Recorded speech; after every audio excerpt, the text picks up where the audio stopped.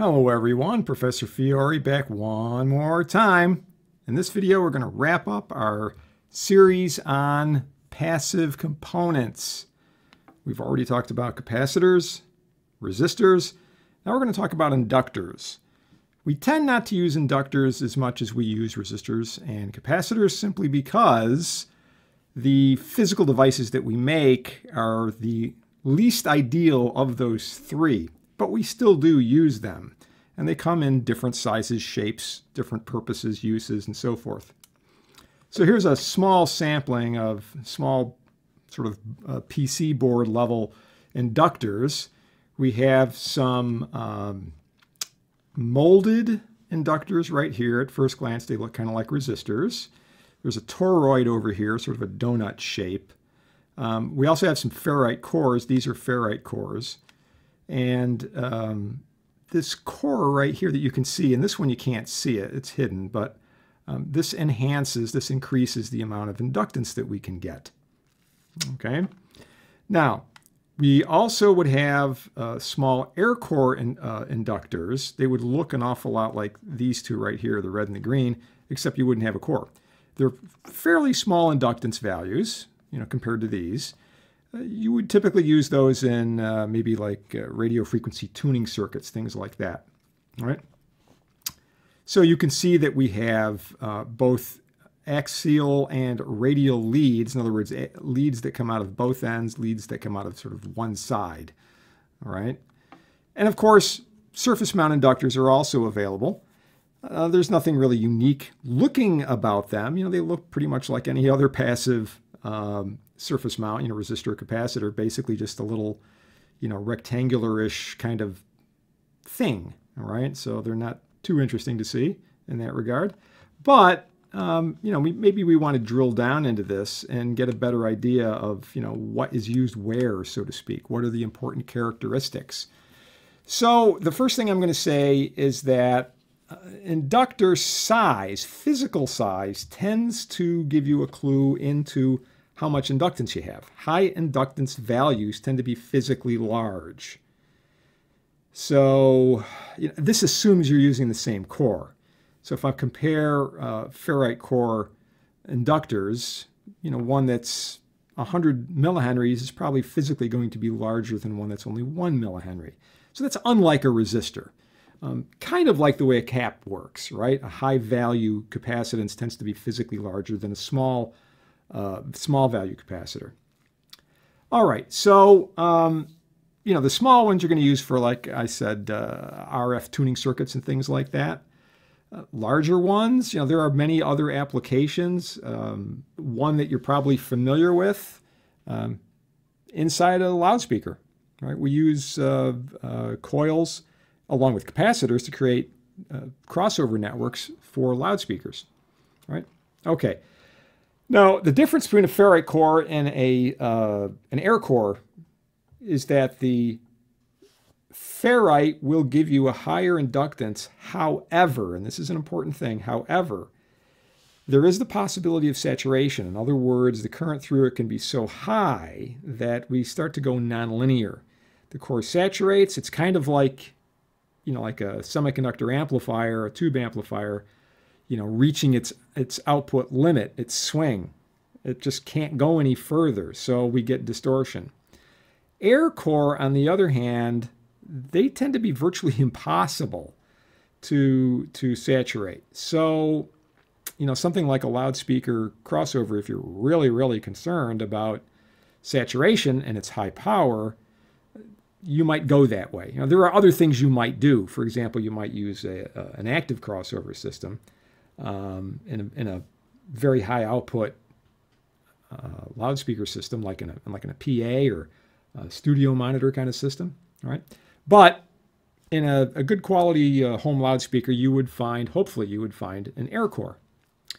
Now, as far as parameters outside of just the inductance, right, and its accuracy, its tolerance, a particularly important characteristic is the Q of the coil, and that is the ratio of the reactance to the resistance. So in your study of inductors, you know, one of the very first things they pop out there is the practical reality of the coil and the coil's resistance. Not just its inductance, but also its resistance. It's very, very important. And it's also important to know that that resistance is a function of frequency, which means that the Q, short for quality factor, is also frequency dependent. Key element. How high can Q be? Well, Q can be over 100 for a good quality inductor at the right frequency. Now, the thing you got to remember here is that where that Q maxes out is a function of the design of the inductor. And generally, the larger the inductor, the lower that sort of maximizing frequency is. The inductor itself, as I said, will most likely be used at lower frequencies. Right? A big value, right? A big inductance value is probably going to be used at lower frequencies. So that kind of makes sense, right? The way that kind of works together.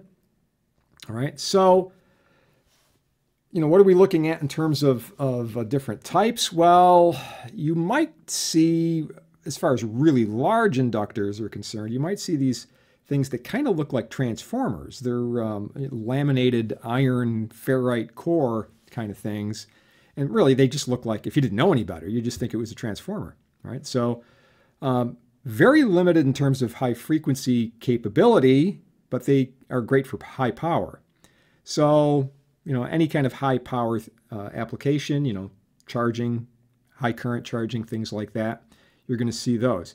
Now, the molded, which I'll remind you, right? So these are the molded ones. These are kind of you know, much smaller values. And you know, as I always say, at first glance, you might think, oh, that's just a carbon composition resistor. It's not. Don't ever try to replace them. Be careful. But these are sort of modest values. They're not very big values. So you would use these maybe in higher frequency filters, radio frequency work, things like that.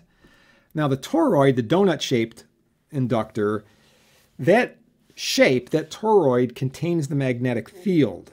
So there's minimal coupling with the outside world. And you can get a relatively high inductance out of that in this nice, small physical package. All right.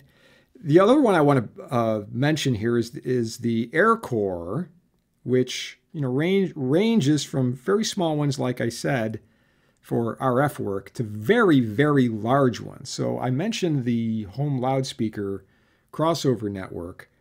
An air core inductor for that kind of application where you're talking, you know, hundreds of hertz, maybe a few kilohertz for a critical frequency, those things can be really big. I mean, at first glance, if you weren't aware, you would just think it's a big spool of magnet wire, and that's it. You know, you would just like, what's this spool of magnet wire doing in here? Well, it's an inductor. All right. You know, I mean, it might weigh a pound. Okay. I mean, we're talking about something that's physically large, right? Probably pretty expensive too. But again, because it's air core, you don't really have to worry about saturation. All right. Okay. So as we did in the other videos, I do want to take a look at some models, right? Models of our inductors to kind of put a finer point on this. And once again, I'm going to use this little trick of having a current source drive our model. In this case, it's the idealization of, you know, pure inductance, 10 millihenries in this case. Put a voltage meter across it, so we're going to wind up plotting the output voltage over the input current, and of course, V over I is the impedance Z. In our case, that's going to be the X sub L. So with this particular one, at 1 kilohertz, 10 millihenries, you can calculate that out. Excuse me, it'd be 62.8 ohms. So I'm just going to come up here and grab our little Bode plot, AC transfer characteristic. Bring this up and see what we get. Now again, because this is a Bode plot, it wants to put the axis over here in decibels, and we're going to have to turn that back into logarithmic. All right, so we can see this is starting down here, you know, at about an ohm, and then working its way up. Right, so we said at 1K, I think it was. Right, yeah, at 1 kilohertz, we're looking at 62.8 ohms. So let's just verify that. 1K is right about there. There you go. So 63, little over, but we're a little over. Oh, so yeah, you can see it, right? We don't have infinite resolution here, but that's right on the money. So that looks good. And we see this thing just climb, right? As the frequency goes up, Xabel increases. We can check out the phase response.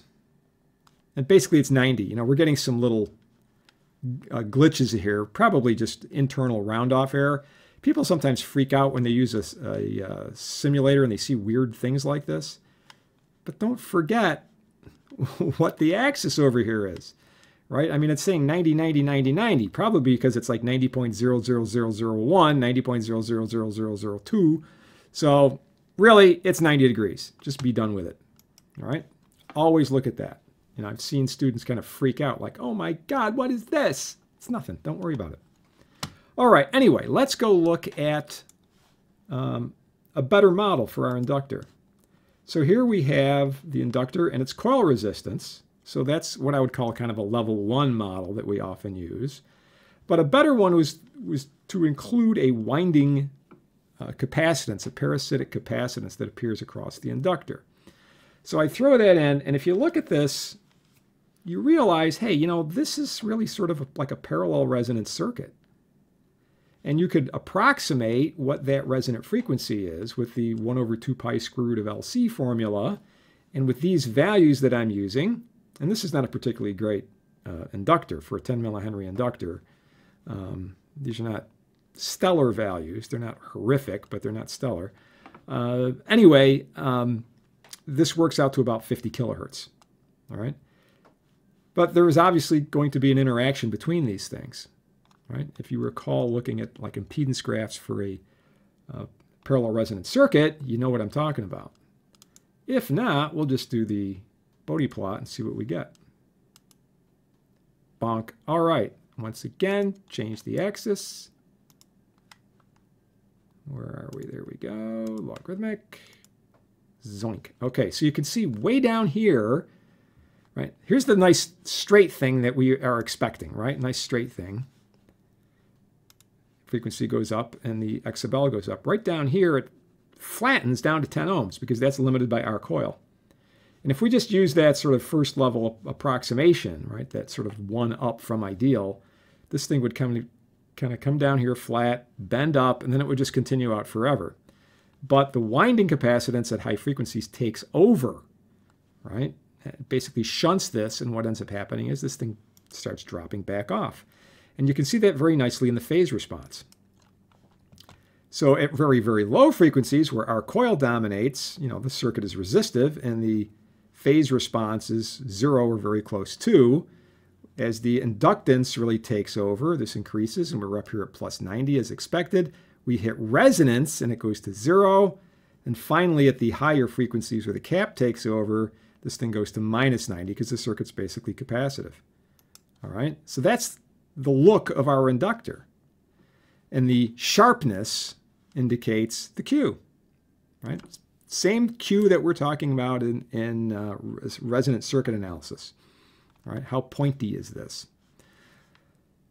Now, when you're going to use this inductor, where do you use it in the frequency spectrum? Well, you don't want to use it way down here because it's really looking more like a resistor. And you don't want to use it up here because it really looks more like a capacitor.